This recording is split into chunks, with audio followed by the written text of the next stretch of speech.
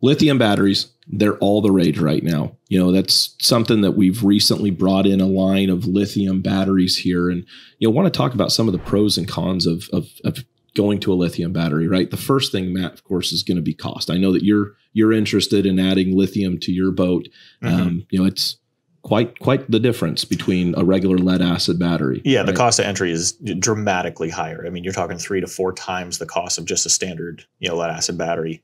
But the question is, do the costs outweigh the benefits or not? Right. Because the benefits that a lithium battery brings are pretty awesome. If you look at it from a small boat perspective, with a trolling motor, if you have a 24 or 36 volt system, you're potentially saving over 100 pounds in batteries. Wow. Right. And if you're, in addition to that, you're gaining a longer runtime for the same amp hour, comparable batteries versus, lead acid versus lithium.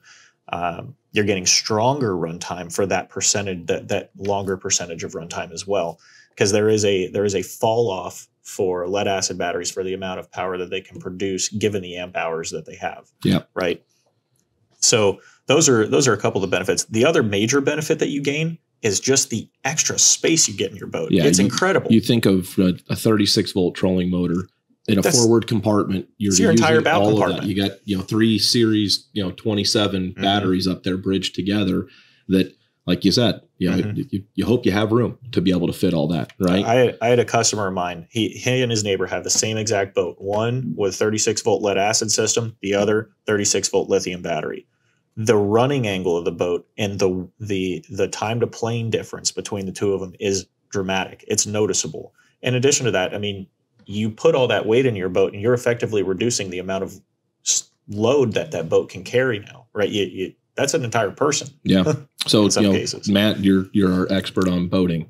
I felt pretty good about the fact that, you thought this was a good add here to the catalog. And, through that though, looking at, let's be honest. This technology is not too far along, right? I mean, it's far along, sure, but it hasn't been out in the market out there. So that's one of our big concerns going to market, looking at brands and making sure that we bring in the best brand. And that's something where Ashley, we really vetted. We've been approached by a couple different places and, brought in this brand specifically. So cost, of course, is a negative from an application standpoint. I would say that another con would be who's the best to go with, right? We haven't really figured that out. It's still new market, new industry, the support that's behind it. That's where we felt really good about that side. So it was, again, I feel all the pros really outweigh a lot of the cons, but from a cost standpoint, you have to factor that in. You wouldn't be changing starter battery with one of these, right? In my application where, it's a small skiff, I have one battery that covers all the functions that I have on the boat. It's my starting battery, handles the stereo, handles the GPS, all my running lights and everything. It doesn't make sense for me to go to a lithium battery for the cost versus sticking with what I've got. Now, if I want to do it from a weight saving standpoint, that's where I'm like trying to figure out, what does it make sense? Now, if I want to add a trolling motor to my boat, am I going to have everything run off that? Probably not. I don't want my starting battery running off, also being my trolling. Caught a lot of fish, can't get back. Yep, exactly. I don't want that to be me. So I look at lithium as a potential addition to what I currently have, not necessarily to replace a starting battery. Awesome. Good stuff, guys. Thank you.